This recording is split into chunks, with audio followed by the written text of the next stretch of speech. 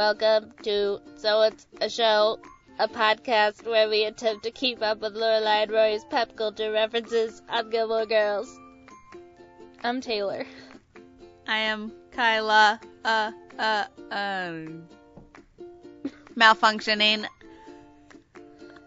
Something gatto, Mr. Roboto, Dodo. Engaging, realistic, human person. Hi, I'm Kyla. Hi, I'm Taylor, and was that my most embarrassing introduction yet to this show? I don't know, because you did play the piano badly. Well, probably not as badly as Dustin Hoffman and Warren Beatty. No, I suppose you had a bad song to begin with. It was not your fault. This is true, and I was a little more aware than their characters were. That's true. But now, I am not being cool like many fembots. Well, but Taylor, don't you think that we are the ultimate fembots in that we come off as human, normal beings when we want to, like right now? Yes. Don't blow our cover, Kyla. My bad. Shoot.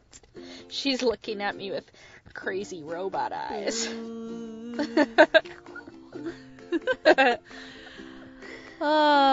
So, here we are.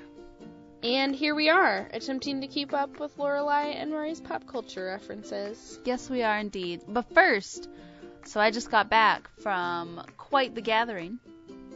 Oh, do tell. I was at Podcast Movement 2017. Ooh. And Taylor was not with me, but I wish that she would have been. Move it. I'm sorry. But we now have a couple matching t-shirts, so that's good. Yay! Thank you for getting me the awesome podcast swag. No problem. Every lover and creator of podcasts needs some podcast swag. One thing I didn't get you, but I got myself a podcast fidget spinner. Whoa! Don't we all need one of those? I think so. It's pretty entertaining. It's not necessary, but it's entertaining. What makes it a podcast fidget spinner? It just has a brand on one side. Okay. But the other side says, "Hear my voice," and I really like that tagline. Oh. There you go. I hear you. I hear your voice. I hear you as well, Taylor. Oh, wait. Break it. Okay, now I hear you. It's all good. Oh, thanks. Yeah, but it was a lot of fun. I learned a lot. Hopefully can use some of that and give you guys some great ear biscuits. And Ear biscuits, that's a new one. It is actually a podcast name. And I think they mean like ear candy. That's basically what I took from it, but I didn't realize it was a company. See, I think people like biscuits. Not a company, just a podcast. Oh.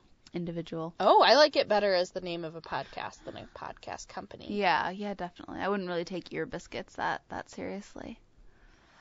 But so, FYI, guys, if you're thinking of starting a network called Ear Biscuits, don't do it. Weird. We would not be a part of that.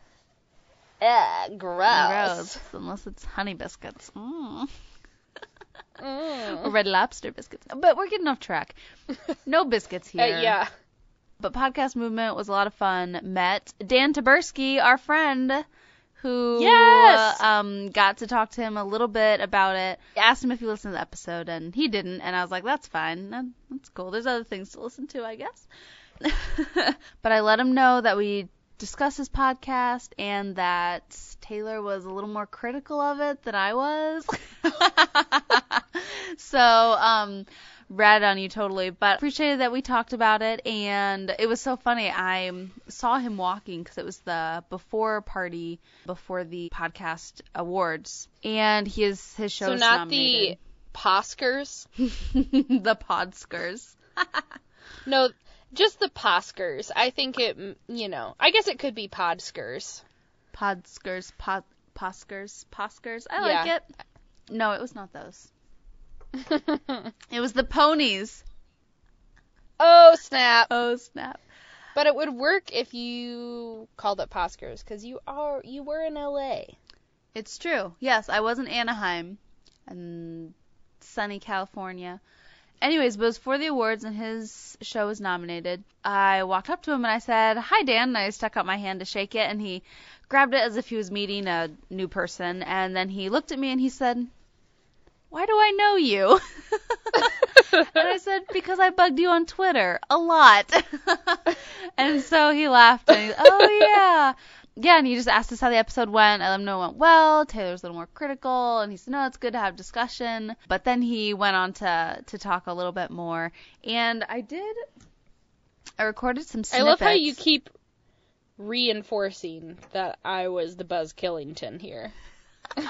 I mean, I was the one meeting him. I had to be the nicer one. It's true. If I could have, I would have done the same thing, probably, thrown you under the bus. That's good to know. I'm glad our friendship is like that. Our friendship is built on honesty. Oh, my goodness. So I recorded a couple of snippets from his talk, and I wanted to share a couple, if people are interested. I don't know, do you think people are interested? What if I said no? What if I said I'm not interested? Just kidding. Wow. I'm interested. Okay, good. This is Dan just kind of responding to how there's so much controversy about this. I've never been involved in anything. I've been making television and a director for 20 years, and I've never been involved in something that had sort of like popped like that, and so I was unfamiliar with the experience of it being out of my control. Usually you just spend the whole time, that whatever you've made, you spend the whole time asking people to listen to it, and like maybe get some media, and you're like, please listen to it, and it's like amazing, and then but about a week or two into it, it was clear that it was out of my control, and I wasn't prepared for the fact that, and especially now, when you put a story out there, it's not just, you're not just putting the story out there and that's it. You put the story out there and people react to it and they write about it and it becomes theirs too. So it just became something that was much larger than what we were doing. And so that was super freaky. In retrospect,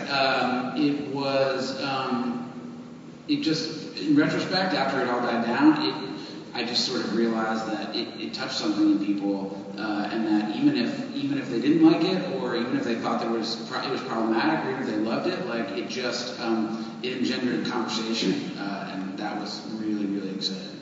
That's a good reflection. Like, you can't always anticipate how people are going to react to it. Yeah. Or how many. Yeah, and he was used to TV industry where people are looking at it all the time.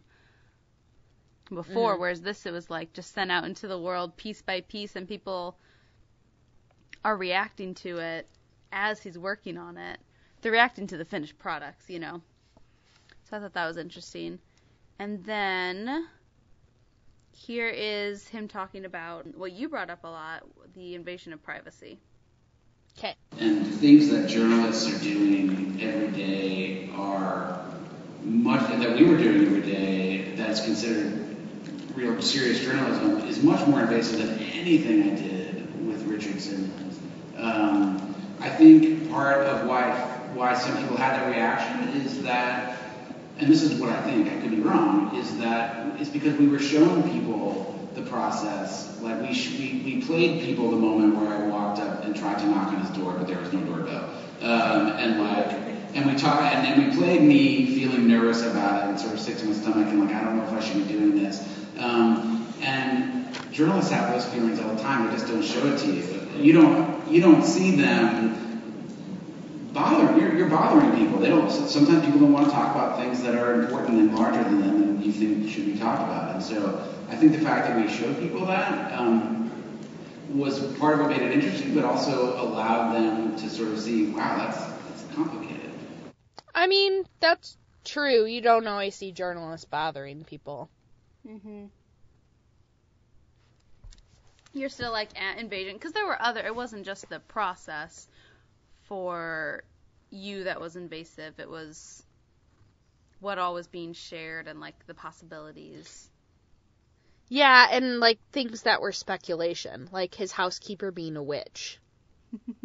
Yeah. Like that's not anything. Like, there was no concrete evidence that she was a practicing witch. And, like, still, like, that kind of damaged her reputation. Yeah. So. Yeah, but it was interesting going to his talk and meeting him beforehand. But then at the awards, he did not win. And Anna Faris's podcast was also nominated in another category. And everyone was like, is Anna Faris here? And of course she wasn't. But, bummer. During part of the awards, you might recognize this voice. The nominees for Best Arts Podcast are...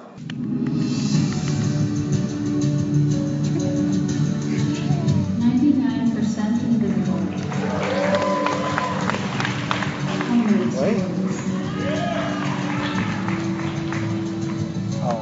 Imaginary world. Is that you? Yeah.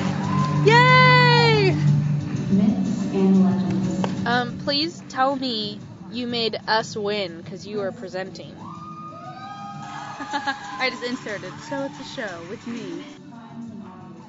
You pulled a Warren Beatty and made us win Best Podcast. There we go. And the award for Best Presenting goes to Kyla! Woo! The crowd goes wild. Yeah, so I got to record ahead of time, voicing the nominees for the arts category. So that was cool to see my name up there. Very nice. Yeah, and hear my voice. But I was sitting in my chair, and there were people next to me, and I was like, shut up, this is the arts category, it's me. Wanted to hear it, so yes, so that was my time at Podcast Movement. So shout out to all the people who I met there that are listening. It was a blast. So that's things that happened a little while ago that we're talking about now. Segment. Boom. And hopefully next year I'll get to move with you and move myself to Podcast Movement. That was nice, Taylor. Well, should we get into this? I think we should. I agree. First segment. Called... You're the best, you know? The worst. This week we're asking a very, not important, but fun question. Because the reference we're talking about today happens when Lorelai and Rory are watching a movie in the black, white, and read. Is it black, white, and red or black, white, and read? I always thought it was black, white, and red. Watched the episode today. It's black, white, and read. Boom. Black, Who white, knew? and read movie theater. And we will talk about the movie they are watching in a little bit. So we want to ask, what is our favorite scene in Gilmore Girls and our least favorite scene that takes place at the Black, White, and Read movie theater? Boom. Kyla, you go first. Least favorite. That would have to be Luke and Lorelai and Rory and Dean's double date. Because that was awkward. It started with, I think, the movie. Or even the food. I don't know. It ended with Bop It. Anyways, not a good date. Luke was claiming that Dean was hogging the popcorn from Rory or something. Anyways, unnecessary anger. My least favorite. Guess what? Mine is the same. Because that is so awkward, and I hate that Rory and Dean are back together again, and Luke is right when he's like, this is messed up. They should not be together. I don't want to double date with them. Yep. And I give him credit for the college try that he and Lorelai do. They try to be understanding, make it work. Rory's trying to figure this out. She's becoming an adult. You can't tell her to break up with him, but also it's so awkward. Yeah. Yeah, it's just, it's not a good part, not a good time. Mm-mm. Well, I'm not surprised we had the same least favorite. What's your favorite? My favorite is actually in the spring episode of A Year in the Life. And part of it is a little nostalgia, because when we watched it, it's like all the townies together. Mm-hmm. And of course, at the time I first watched it, which was not even a year ago, I was so excited to see everybody in one place, and Bobette and Maury are there, and Miss Patty, I think, is there too, Luke and Lorelai, and then they watch a second film by Kirk. Oh my god. With Petal the Pig, and it's amazing. Yeah. Oh my word, that is hysterical. And I love when he says, remember, no food from the outside, and everyone brings out, they have like buckets and like a grill and yeah, that's a good one. What do you like best about that scene? Kirk's movie or the nostalgia with all the people? First viewing was probably the nostalgia, but I think now I appreciate Kirk's second film. Yeah. I mean, I didn't think he could top a film by Kirk, and I don't know, it's debatable whether or not he topped it, but it's pretty incredible. Can I admit something to you? What? I do not remember a film by Kirk. You don't remember a film by Kirk in season 2? No. When he makes his movie and he dances in the movie? No. Kyla, this is something my sisters and mom and I quote to each other literally all the livelong day. Not literally all the livelong day. Literally frequently. If you ever hear us say, I love you, I know, or what's the other one we say? You have good taste. I intend to tell him that. I don't remember anything. It's so incredible. Kirk and his girlfriend, played by Marilyn Ricecub, are going to meet her parents, and it's like a film noir style, and then they go into the house to have dinner, and the dad says, why do you love my daughter, or something like that, like, why should I let you love my daughter? And Kirk's like, I only have this to offer, and he gets up and dances to White Lines and takes off his shirt. I have a vague memory of the dad.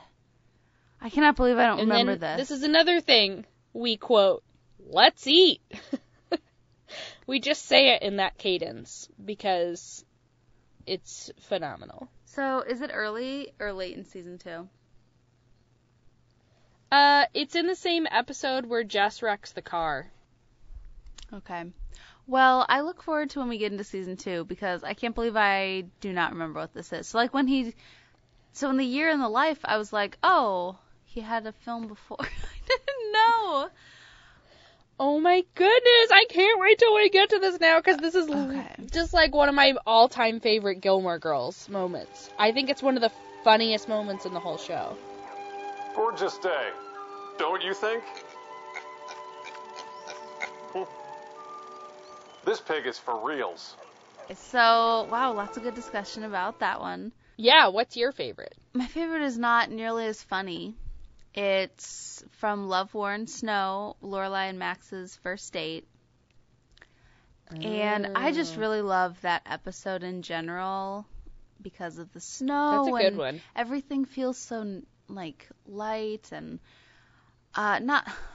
everything just feels so, I don't know, like it's all coming together. And Lorelai's really happy, and she is on her game in that date. Oh my goodness, flirty. And I like Lorelai and Max together. When I went back and rewatched the series before we started this podcast, I liked them together. So yeah. I don't hate them as a couple. It was just Lorelai wasn't ready.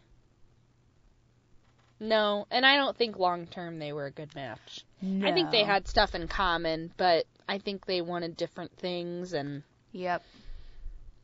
didn't know how to communicate well. No, they just weren't on it. They weren't close enough. It's like one of those, how are you getting married already? Just not there yet. But yeah, agreed. I really liked that date and that episode. Just very cute. I smell snow. I love that line.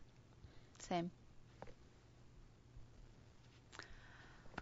All right. Well, speaking of Gilmore Girls episodes. Speaking of that. Should we talk about this episode of Gilmore Girls that you watched today? I think so. So basically, Lorelai and Rachel getting to become friends. Luke is kind of weirded out by it for whatever reason. Loves Lorelai. And Rachel finds a Dragonfly Inn because she's taking photos of it because she's a photographer before iPhones. And Lorelai's like, beautiful inn. Rachel, yeah. That's a good impression of Rachel. Thank you. And then Rory is like, hey, Grandma, come out to Stars Hollow. I'll gift you some sneakers, and we can walk around and go to Kim's Antique Shop. And Emily's like, oh, all right, bloody hell. And they find some antiques. And then Rory shows her the shed where she and Lorelai lived that has precious memories to her. Emily, of course, is horrified. Lorelai, why would you take your baby away from us? Did you hate us that much that you would go and take her to a shed rather than stay with us? And a small fight ensues. That's it. Yes. That's what happened. And Rachel asks Lorelai to put in a good word for her with Luke, saying, hey, he doesn't think I'm really going to stick around, but I promise I'm really going to stick around. So Lorelai puts in a good word for her. And then Luke is all, hey, I'm going to put my arm around Rachel like I mean it. At the Black, White, and Reed movie theater. Mm-hmm. And when Lorelai is explaining this to Rory, they have this conversation. Luke looks happy, doesn't he? Yeah, he looks happy. They seem really right together, don't they? Just right. Good. He deserves it. So I did the right thing by butting in the way I did. You butted in for all the right reasons. You were concerned about a friend. So, if Rachel turns out to be an evil fembot and murders Luke in his sleep, I'm not responsible, am I? Only in an intergalactic court. Good. I will say, well, when I first watched this in college, I might have heard the term fembot, but I'm not really sure I knew what Lorelai meant in the context of this at all. And I will say the second time I watched it, I knew what a fembot was, but it's a weird time to reference it, or I wasn't sure why that was the exact phrasing. Like, why didn't Lorelai just say something like, well, what if it turns out Rachel really does leave? Or what if it turns out Rachel is a terrible person? Or what if it turns out she's cheating on Luke? Those kind of things. Right. Which are a lot more logical than her turning into an evil fembot. But this is Lorelai, after all. And it's never the right choice to say things the most straightforward. No. Yeah, so when I heard it, I just thought, oh, an evil robot. Like, I think she was just kind of trying to be ridiculous. Maybe she was inspired by the science fiction-y movie that you could see was about to play. Mm-hmm. But, yeah, I don't think I thought too much of it. It's a pretty passing reference. Yeah. And it's not a specific reference either. Right. But we're making it specific today. Oh, yeah. Fembots, baby. Yeah. So, Taylor, start us out. So, the term fembot is basically female robot, which is what I knew before this episode. Makes sense? Yes. But there's a lot more layers to the term fembot than I realized. I think I had some inkling of it, but there's a lot more to it if you look into the cultural history of female robots, especially in movies and TV shows, also in books. I'm primarily going to be talking about movies and TV shows because that's where they show up a lot with super cool technology. So, this might be a first. Well, this is definitely a first, and it might be a last. My source this time was Popular Science. Interesting. I have to say, Popular Science this time was even more helpful than Turner Classic Movies. What? Blasphemy. I know. I know. Don't worry. I'm sure we will continue to turn to Turner Classic Movies more than Popular Science. We're going to turn to the Turner. Turn to the TCM with your podcast fidget spinner. It almost looks like a flying saucer. Oh, interesting. That might be relevant later. Foreshadowing. So, according to Popular Science, here's a little bit more about the cultural context of fembots and what they have meant in pop culture. So, they call fembots the ultimate geek fantasy, a metal and plastic woman of your own, brought alive by technology, the geek's own stock in trade. I feel like they can say it because it's Popular Science, you know. Who somehow becomes hopelessly devoted to you. In both science and science fiction, the creation of female robots has tended to revolve around a housekeeper whore dichotomy. She's either a docile domestic helper or a sexually uncontrolled sex machine. So that's kind of it. Like, one or the other. You can either be super submissive or you can be a sex maniac. Which obviously is accurate to women. These are our two. Yeah, these this are is how our we two function. functions. Yeah. We will clean for you or we will sex for you. But not at the same time. And the ultimate fembot. Yeah. But in the history of fembots, she's one or the other. And, according to Popular Science, this simultaneously embodies men's deep desire for idealized domestic companionship and their fears of being destroyed by unbridled female sexuality. Oh my god. So, I think there's a lot. I think we need a geek's opinion on this. I have some geek tendencies. I don't know if I quite meet the... I don't think I meet quite the... Well, you're also a woman. The quota.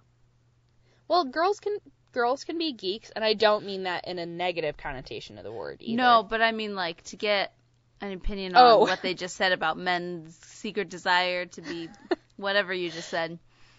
Yes. So if you're a man and you feel the need and the desire, feel free to let us know. Are these your two core fears about women? Because that seems a little reductive and unfair. But I suppose there's some truth to it, at least in the way it's represented in pop culture. Yeah. But I think it's too broad of a blanket statement to say, guess what? Guys only want the house clean or a beautiful woman. Yeah, it sounds a little Freudian to me. Yeah. Look at you dropping your own cultural references. Loves me. So, yeah. Popular Science.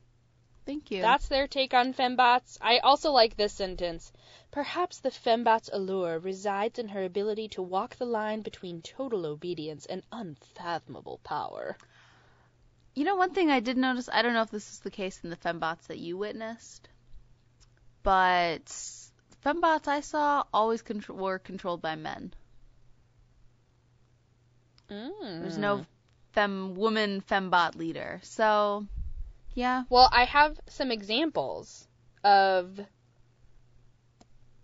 fembots. Let's hear them. I have some examples of fembots in TV and movies that you might be familiar with. Let's see. On TV, The Bionic Woman. Have you heard of that? I might have heard of it. I might have watched many episodes for today. I don't know, though. I'll let you tell us more about that one then. TV show now that has been all abuzz on social media. It's in its hiatus between seasons, but Westworld, which was also a movie at one point, has fembots in it. There are several fembots in Battlestar Galactica. And Rosie from the Jetsons, their house cleaner. You're the best, Rosie. You betcha, Mr. J. Ah, boy. Yeah, she's a fembot. Fembot, yep. On Buffy the Vampire Slayer, in one episode at least, there is a Buffy bot that is a replicant of Buffy Summers. It's quite extraordinary, really. Thank you. But I really think we should be listening to the other Buffy Giles. She's very smart, and she's going to help us save Spike. Giles? Spike didn't even bother to program my name properly. She's a fembot. Yep. There's the Borg from Star Trek Next Contact, and 7 of 9 from Star Trek Voyager. I'm Captain Janeway. This is Lieutenant Tuvok. We are aware of your designations.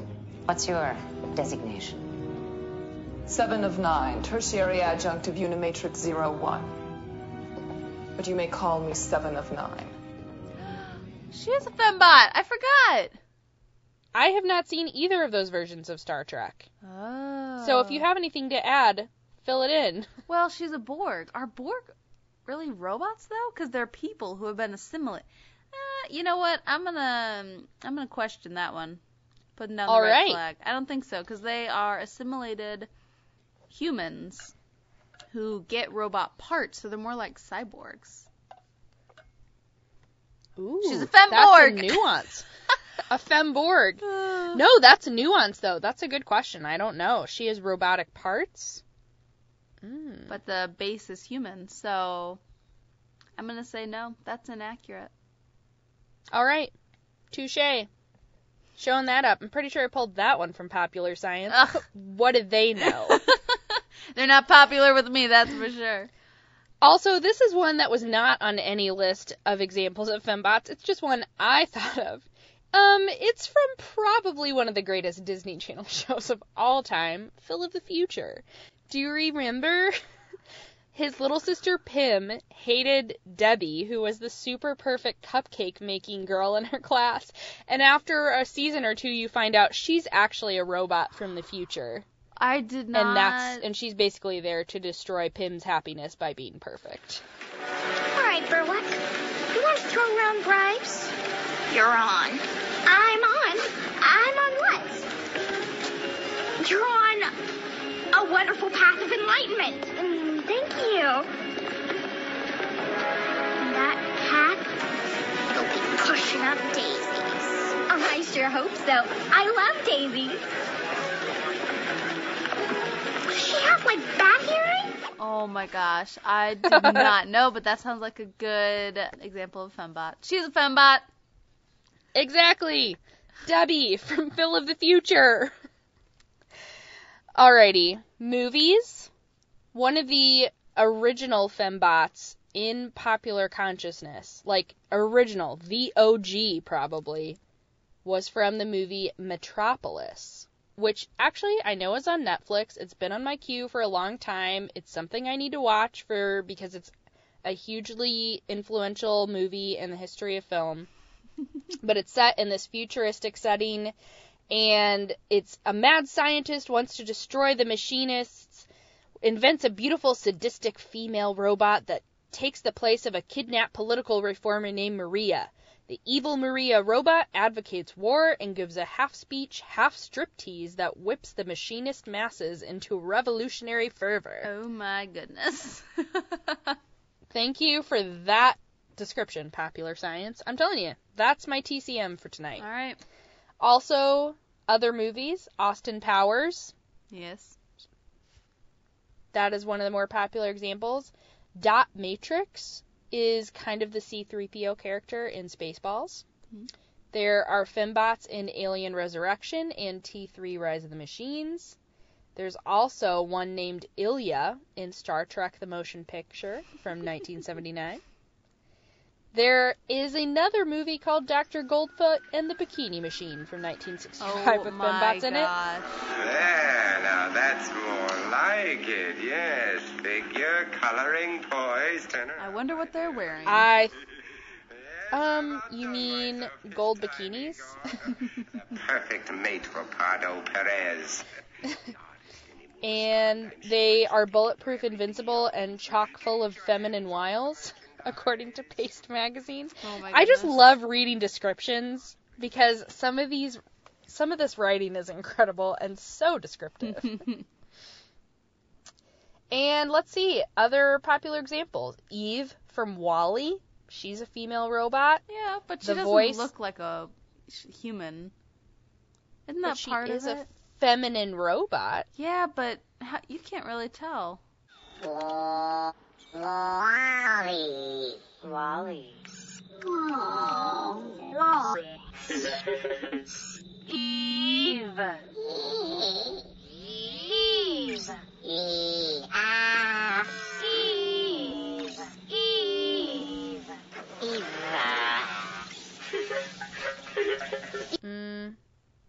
Debatable. Up for debate. Up for debate. Her, the voice in her robotic iOS-ish system. The Stepford wives, where, spoiler alert, the husbands turn their wives into robots. Blade Runner, Weird Science, Ex Machina, Aliens. I mean, there are a lot of options here. Yeah. Fembots are all over the place. Futurama, that one has a lot. That's a show. Yep. Fembots, they're everywhere. Yeah, they're everywhere. So, you have probably seen a fembot, even if you have not called that character a fembot. You might even know a fembot. And if you know any fembots in real life, do tell. We'd love to hear about it. Love to have them on. Yes. Oh, yeah, we should have had a fembot on as our special guest. What were we thinking? Because we don't already. Oh, snap. Don't reveal our secrets. Well, I experienced a few fembots past couple of weeks with... Ooh, do tell. With the Bionic Woman.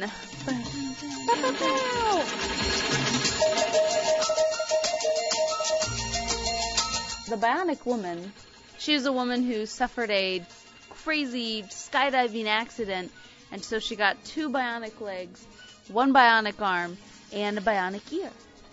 And this bionic ear can pick up high frequencies. And come to find out, she starts picking up these strange frequencies in one of these episodes.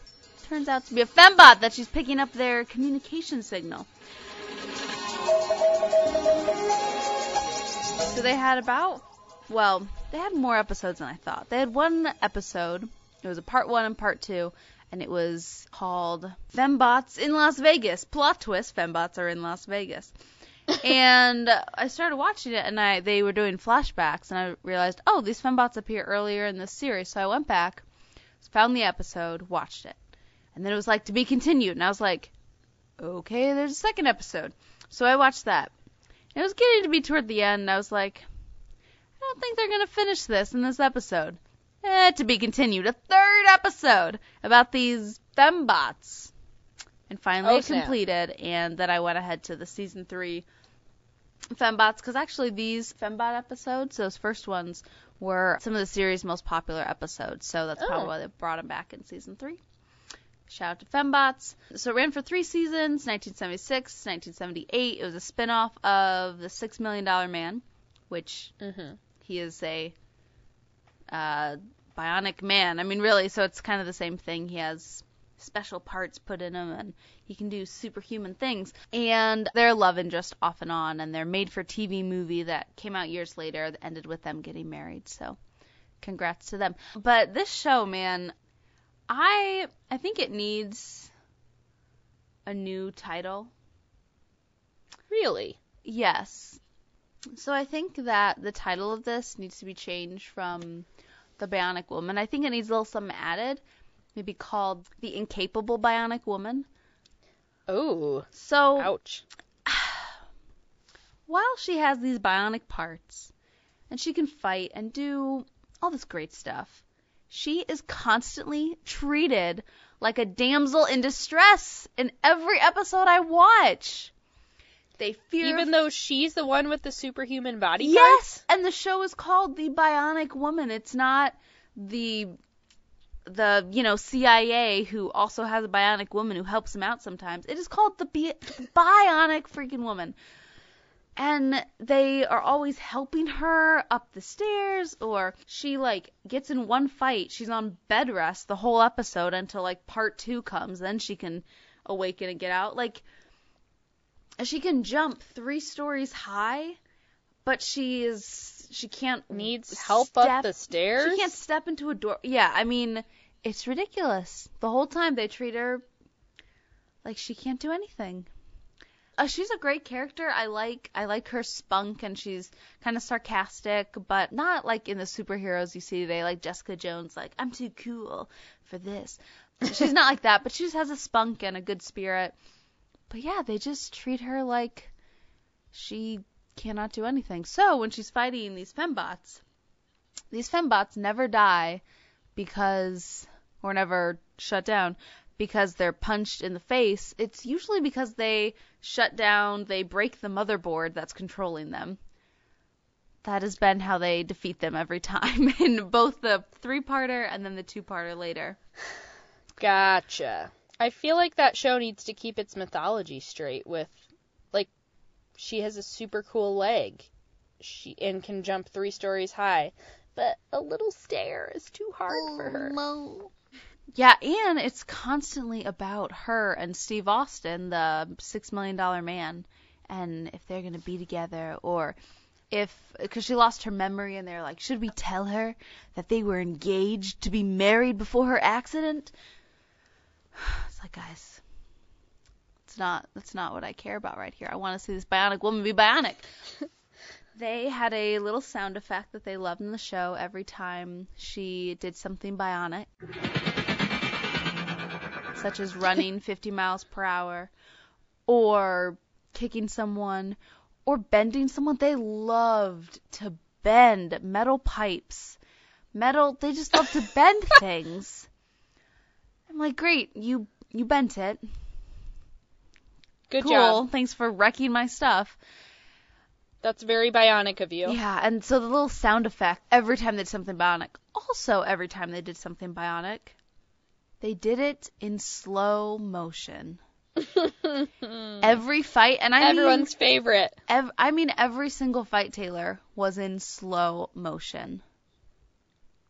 But doesn't that kind of take away some of the energy of it? Yeah, and it's when she was running upstairs, supposedly running like 50 miles per hour, super fast, it was in slow motion, so it looked no faster than you or I.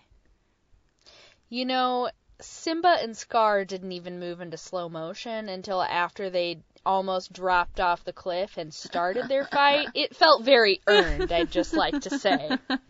Yeah. Do it like the Lion King, Bionic Woman. Yeah, they could have learned from that. It was ridiculous. When those fight scenes came on, I would kind of turn away, come back. They're still fighting the same basic area of the room, and that was a little painful, but I got used to it. But that sound effect, I was like, oh, they're doing something interesting. They're doing something bionic. Bending that pipe. So part 1, 2, and 3 is called Kill Oscar. And these fembots take the places of female employees at the Office of Scientific Intelligence. So they make these female robots to look and sound like women who actually work there. Their goal is to capture the head honcho, Oscar. And so they take him. Hence, kill Oscar. Now you're paying attention. So they captured, but then they go back and they rescue him. But plot twist, they rescue his robot clone because a fembot can be a man. So, a man-bot? A masculine bot? A mabot. But they figure it out. And the bad guy gets this weather machine, makes a hurricane over an island with all of his fembots, but then he makes the eye of the hurricane right where his actual island is, and so they're just fine. So that's kind of a cool plan. They do a lot of debating of what is better, fembot or Bionic Woman, and the guy who made the fembots. This is a nice little classic quote from a 1970s TV show. She can think for herself. Since when is thinking for herself an asset in a woman? But he's a bad guy, right? He's a bad guy. Okay, whew. But I don't know, none of the men really disagree with him. And in the end, the bad guy, they shut down the computer, after 3 episodes, shut down his little mainframe. Fembots go, Rrr. And he says in the end, Sometimes it seems the things that aren't really controllable are the best things of all. So he learned his own little lesson. Oh boy. But these fembots, they later show up in Las Vegas because they keep one, and the guy's son is controlling them. But plot twist, the son is actually a bot, another man bot. Whoa! So a patriarchal bot. Yay! So they're just, trying to do the same basic thing, and the Bionic Woman, she's like, I hear that high-pitched sound again. He's like, oh, we'll get your ear fixed. And I'm like, dude, like a year ago, that was the fembots, and now again you're just saying, oh, your ear must be malfunctioning. So a few minutes later, she's like, no, it's the fembots, and they get it figured out, so.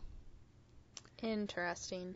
So these fembots, I put a couple pictures, a couple GIFs. I don't know if you saw those. They're definitely on our Tumblr. And it's definitely a little frightening as I'm looking at them now. Yeah. They look creepy. So basically what happens is they can peel off the face, the part of the face that has like the eyes, the nose, and the mouth. And once you peel that off, you see just like these eyeballs and then this big black kind of like speaker where the sound comes out. And so lots of times, you see it, they just rip off the circle. And so it looks like how they did that makeup-wise is they just have that plate on the front of their face. That must have been uncomfortable for the actors. Yeah, no kidding. And then you can see just like this really thick kind of skin tone coming out with it. And so it just sticks out really far from their face. And so if you think about it, like you watch the action scenes, and you're like, wow, their face is very large, like their heads, it sticks out. But I don't know, it works pretty well. It's, I think they did all right. So the fembots, for mine, they were more powerful than the Bionic Woman, but they just weren't smarter than her. So they destroyed the mainframe, but you can't destroy the mainframe of Bionic Woman because she doesn't have one because she's human. No. She's got a heart. That she does. So, those were the fembots and Bionic Woman. Bionic Woman, by the way, entertaining show if you like kind of a little bit of science fiction and like some older TV shows. I think you'd like it. I know they tried to remake it a couple years ago. Yeah, maybe in the early 2000s, but I don't know if it did well or not. I think it had 8 episodes. Yep, 8 episodes in 2007. Oh, so either it was a miniseries or it really tanked. Yeah, I think it tanked. Okay, so maybe try the old classic version. Yeah. But it was fun to watch, and it was interesting seeing those fembots, because, like, when we first did research, it was like, Austin Powers, and it's the fembots, and their nipples are guns. And they were just all about the sex appeal, which, we were talking about. They're either, like, super sexy or submissive. But my fembots, these ones were just really powerful, but they were following orders. But they were not sexual fembots. They just took female shapes. Right. But they took those shapes because they were the actual employees at the secretaries at the Office of Scientific Intelligence, the OSI. So that's interesting because then they kind of skirted both of those archetypes in some ways. Like, they're being the secretaries, so they're keeping everything organized.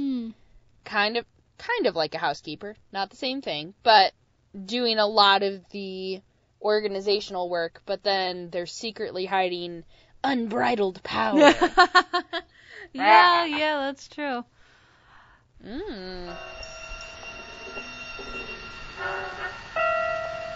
right. Let her come closer.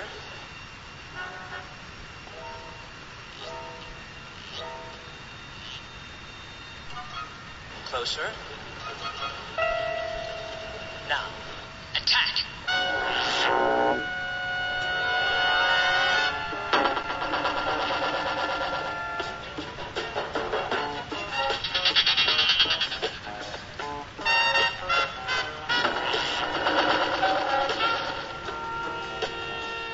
Taylor, what do you got? What kind of fembots? What'd you see?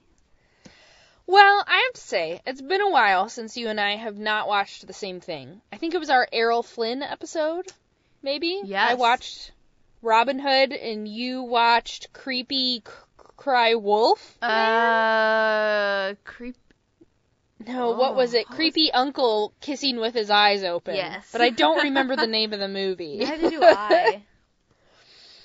So, Kyla, I took a slightly different route to learn more about fembots. All right. Because Lorelai, Rory, Luke, and Rachel, and Kirk, whose phone goes off, are at the Black, White, and Reed movie theater, I decided, let's see what movie they were watching to see if it has any sort of bearing on the idea of fembots or give any more context to what Lorelai was talking about. Mm. And I'm going to tell you now, technically, the women in Queen of Outer Space from 1958 are not fembots because they are not robots. Uh-huh. However, they are aliens, and they very much fit into the archetype of fembots. Huh.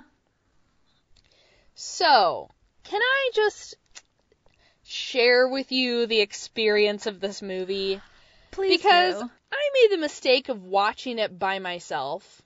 Dear listeners, whom we love, beautiful listeners, here's a piece of advice. If you choose to watch Queen of Outer Space, don't watch it by yourself, because it is a treat that is meant to be shared with anyone else who can enjoy B-grade movies. Oh my goodness. Oh, I need to walk you through the plot of this movie a little bit. So this is 1958, and it's a B-level movie. So let's just imagine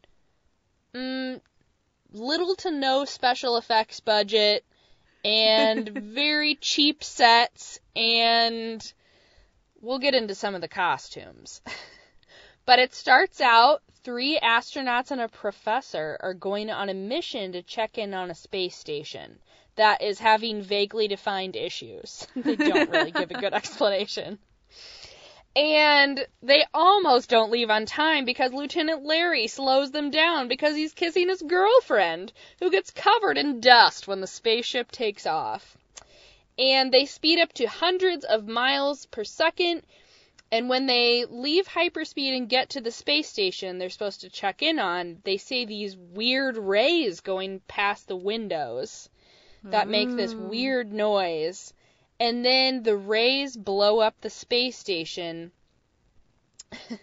and terrible special effects ensue. And then the rays hit their ship, and they land on a mysterious planet covered in snow. But they decide to explore, and they figure out the air is breathable, somehow. And they go below the snow, somehow. Okay. And there is a jungle. And the professor says, this is Venus. The other astronauts are like, but this doesn't match the description of Venus that we ever learned about in space school. And he's like, I know, and I wrote some of those books. But guess what? This is Venus. And he never gives an explanation for how he knows this. So then they make camp in the jungle, and these quote-unquote babes show up, and most of them are dressed like they're straight out of Star Trek. And they have these disintegrating ray guns. Ooh. And they take the men captive, and there's also this one Venusian woman who keeps saying, Bacino, Bacino, because she wants them to go somewhere, I guess. That might be another language. I have no idea, but there's no context because they all speak English. Because apparently they've been listening through electromagnetic waves to learn all about Earth's culture. So then they go to this very established city. And this is in the jungle underneath the snow. Underneath the snow on Venus. And they start realizing everybody there is women. I hate them! I hate them! I hate them! I hate them! I hate them! suppose the matter with her? I don't know. What's she picking on me for? I didn't do anything. Go. I don't think they like strangers. I don't think they like men. Yeah. Where are the men? So then they go to this court, and there is a council, including a queen, and their faces are covered in masks. Cool. And they're all wearing, like, Oscar gowns to contrast with the Star Trek outfits. And they're noticing all the women, sans the women in masks, because they can't see their faces, are beautiful. And they say wonderful things like this. How'd you like to drag that to the senior prom? And weird way to put it. I know. And then they're trying to figure out, you know, how could this be a planet of only women? And then they have this conversation. Professor, what do you make of all this? There's nothing but women. Perhaps this is a civilization that exists without sex. You call that civilization? Frankly, no. Gosh. So then, the queen, Ilyana, which ironically is also the name of a fembot in one of those Star Trek movies we talked about, she says, "You guys are here to destroy us. I know how you people on Earth are. We've been monitoring your electronic waves for many years." And the astronauts try to tell the truth. This is, you know, we came here by accident. We mean no harm. And then when the women don't listen to them, they say, "Why don't you girls knock off all this Gestapo stuff and try to be a little friendly?" Oh my gosh, they are not used to women being in control. No, but also, oh boy, it just keeps going. So then they get this movie, oh my goodness, I just can't even talk about it without laughing. So then they go to their version of prison, and they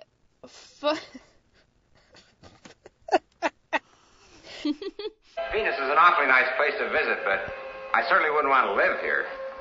Not much hope of breaking out. Surprise one of the guards. Get a hold of one of those ray guns.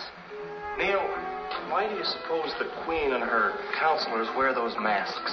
I'd assume for the same reason that Oriental potentates made their wives wear veils. Oh, you mean so the hoi polloi can't take a peek? Something like that. Brother, they must be knockouts, judging by what there is to see. Those masked beauties may be knockouts to you. But I have a sense of foreboding about them. Feeling of something monstrous, evil. So do I. No, I didn't say anything to the Queen. I didn't want to put her on guard. But I'm beginning to think our being here isn't an accident. I'm afraid I must agree with you. What's that? What's that? The ray that destroyed the space station and knocked us off our course may have originated right here. Oh, come off it. How could a bunch of women invent a gizmo like that? Sure, and even if they invented it, how could they aim it?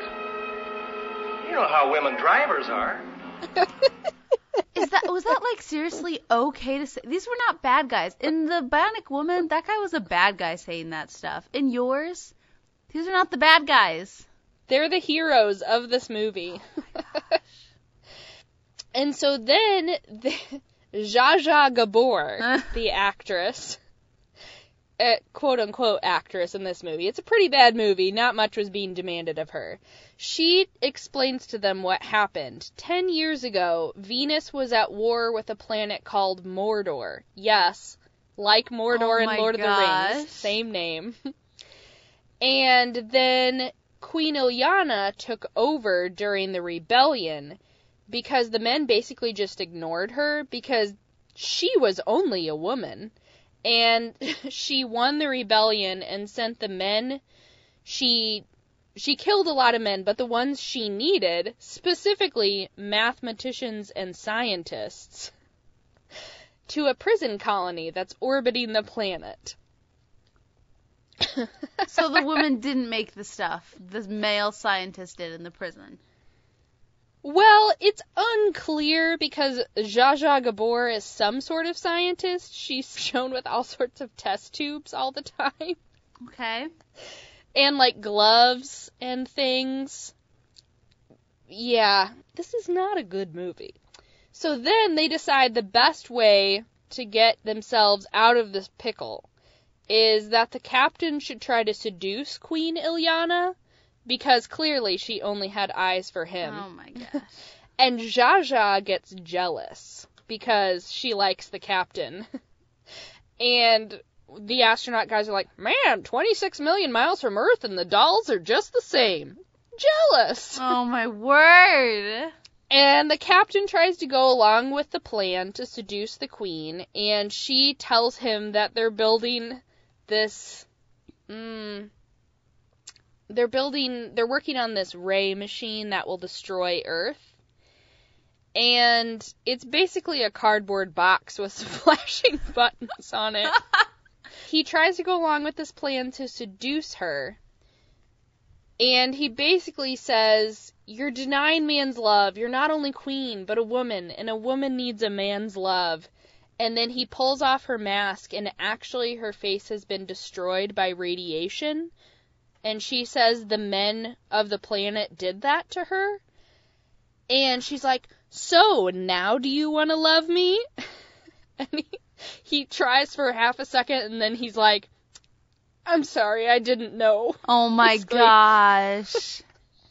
So then Zsa Zsa Gabor and her gal pals who hate the queen help the guys escape. Into the jungle, they hide in a cave that has some sort of giant spider creature in it that is just basically a puppet that they destroy. Sure. And the cave is made of gold. Just fun fact there. It doesn't really impact the plot at all. It's just there. And after they kill the spider, all the astronauts make out with their new alien girlfriends. But the guards show up, so Zsa Zsa and her friends pretend they captured the men. And then the queen fires up her disintegrator machine, but a bunch of the women rebel, and the machine blows up with the queen inside. So Zsa Zsa is the new queen. I think they're going to let the men come back from their prison colony. And the astronauts are supposed to go back to Earth, but they're going to be late because Lieutenant Larry is kissing his alien girlfriend. But then they make contact with Earth, and their commander says, you'll have to stay another year before we can send a relief expedition. And everyone's happy because the astronauts are gonna stay with their new alien girlfriends. Oh my and gosh. Zsa Zsa Gabor is the queen of Venus, or the queen of outer space, you might say. And that's when you cue up the song, She's Got It. Oh baby, she's got it. And I'm your Venus.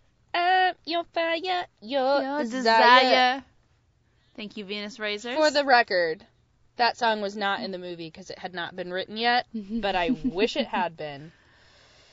So this movie was a trip.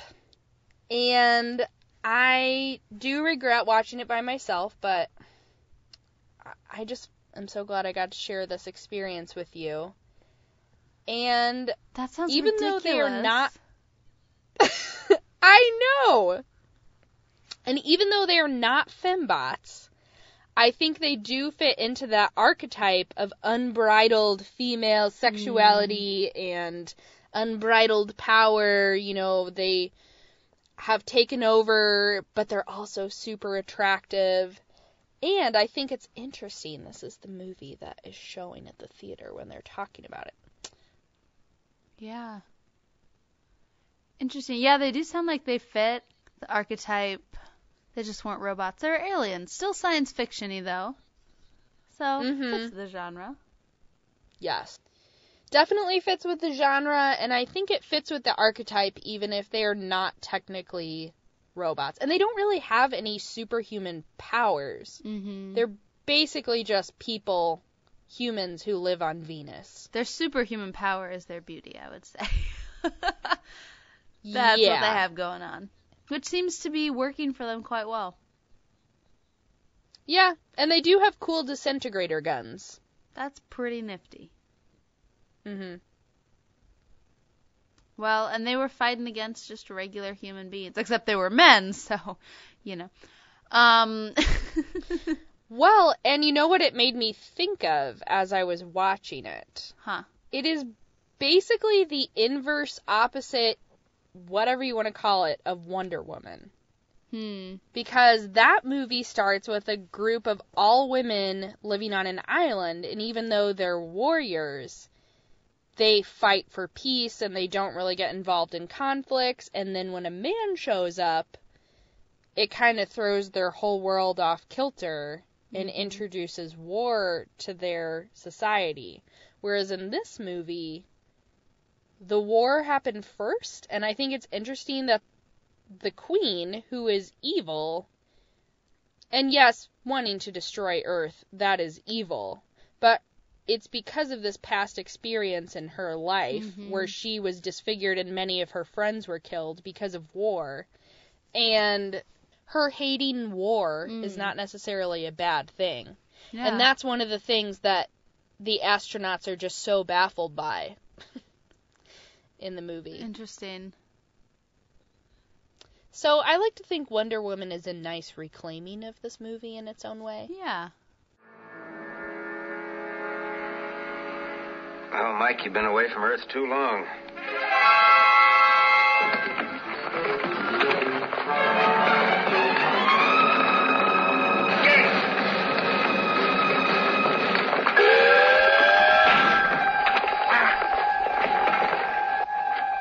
Hey, you kids play rough. Cuddy! All right, Doll, all right. We have found the intruders. Good, bring them in. We shall do so. Can he speak English? Go! Go! Go! I believe we'd better accept the invitation. Yeah, the way those shooting irons of theirs work. I'm with you, Doc. Bacino! Bacino! You heard what the babe said. So, you know, as we've been talking, and as I've been thinking about it, Rachel. I know that Lorelai was making the statement. Rachel. I know that she was saying that to be funny. Rachel turns out to be an evil fembot. That's not true, right? But Rachel, she looks pretty perfect. I would say she's pretty woman, and her curls are gorgeous. Oh my goodness! I have straight hair. Carrie Russell worthy. Carrie Russell, who's that? She was in Felicity and Austenland, and she's on The Americans right now on FX. I'm not thinking of many things she has been in. Okay. I'm sure you've seen her in something. Okay. By the way, her curls are beautiful. And, I don't know. Could she be an alien from Venus? Could she be a fembot? Will we ever really know? I would say her arc on the show is a little too short to make it definitive, but I think maybe the subtext of that is speaking to the fact that maybe Rachel isn't really who she says she is. And I would say in the long term, that's more or less true, because she's like, no, I'm really going to stay this time. And then, of course, she doesn't. Right. Yeah, and the fact that she puts on a good front with her niceness, and like she goes from traveling the world, photographing children in Africa, I don't know, and she comes back and is like, oh, let me fill the salt shakers, and I'm gonna help in this diner, and it's just really, like, you're fine with all that, and so she puts on this front of helpfulness and commitment, but it all ends. Well, and maybe, you're making me think, because that sounds almost like the housekeepery side, the domestic side of a fembot. Yeah. And I do think she is very pretty, but I feel like she's also got this sense, you know, to go with the other side of the archetype besides just beauty, she has, to a modern woman, a lot of power, because she can go when she wants, where she wants, she has her own career, she's defining her own life choices, and maybe for Luke it's a little uncomfortable because he doesn't feel like he can anticipate what she's going to do, or he doesn't know how reliable she is. And I think Luke is a good guy. I don't think he's, like, trying to control her like a patriarchy robot or whatever. Patriarchal bot, whatever we decided to call it. I don't think that's it at all. But I do think for him, he doesn't like the unpredictability. And that's true of his character in all aspects. He likes things to stay the same. Yeah. And so I think for many reasons he and Rachel aren't a good match. Even if I think in her own way she does care about him. Right. Yeah, so I think Lorelai was getting at a little bit how Rachel seems so perfect. So if she's not perfect, then she must just be putting on this front and is a fembot. I like that. Not like a literal fembot, but like no, if she's not actually as perfect, then she's putting on a really good front, making it look good. Wait, are you saying she's not one of us? I can neither confirm nor deny. Okay.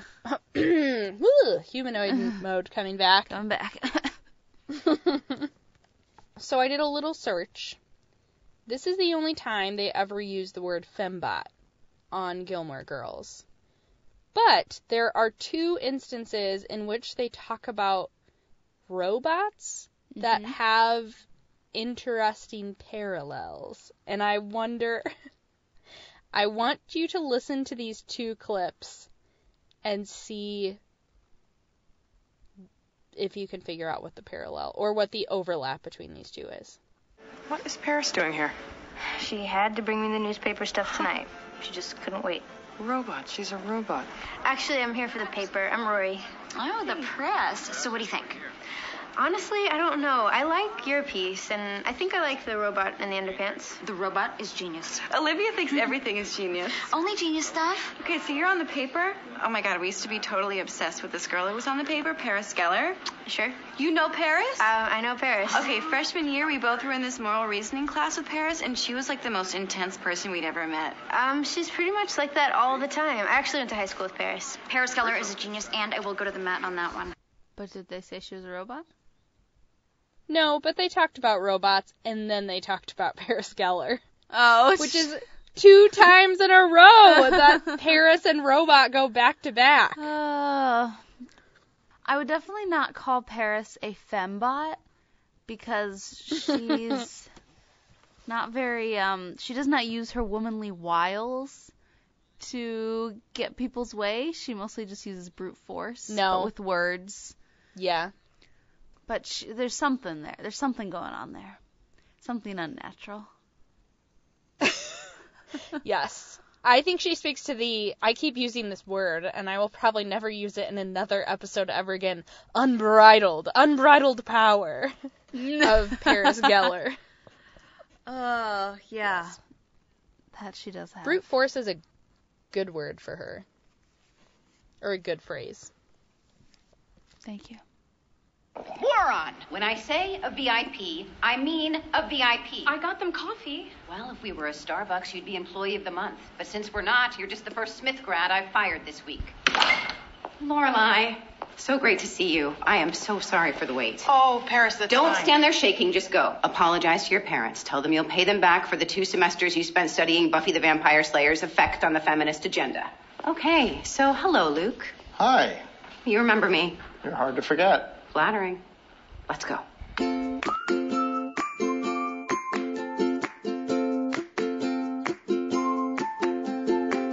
So, Taylor. So, Kyla.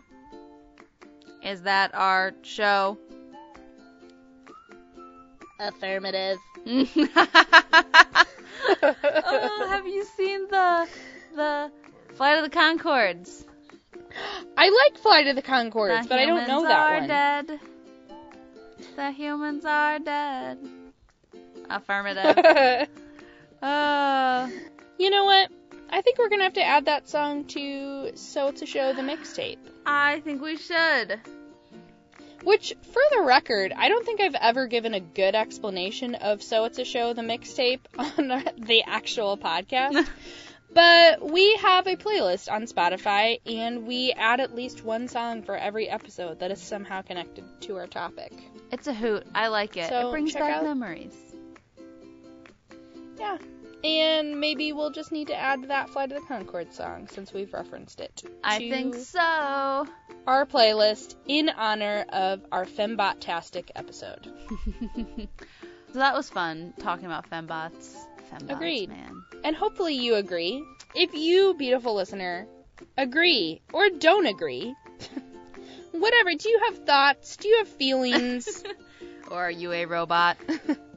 Either way, whether you're human or robot or cyborg or femborg or fembot, you can email us at soitsashow@gmail.com or tweet at us at soitsashow. Or leave us a review on iTunes, Stitcher. Not Google iTunes. Play. Apple Podcasts, Stitcher, Google Play. Leave all the reviews. We so love them. We've read all of them, and they make us smile. Let us know what you like, dislike, so we can continue to give you good ear biscuits. Yes. You can tweet at us individually, me, at Kyla Katnedu, KYLACARNEIRO. And I am Taylor, and you can find me at TaylorSwift13. I'm sorry, TBlake24. So, thanks for hanging out. Here's what's coming up on our next episode. What the hell is this? The results of my shopping trip, all accomplished in 2 hours. Impossible. I'm a savant. And everything's returnable. Yes. Now sit down and relax. Let me show you what I got. Can I have my credit card back? Fine. Looks tired. Where's Rachel? She's out running some errands. Good. Okay, last week we were talking about Meryl Streep and the whole accent thing, and Rachel said that she loved Out of Africa, but she'd never read the book, remember? Nope. Okay. So, I was like, are you crazy? Isak Dinesen is amazing. I love her. Which is kind of crap because I'd never read the book either, but Rory told me it was amazing, so I felt pretty confident in my recommendation of Out of Africa. You bought her a book. No, you bought her a book.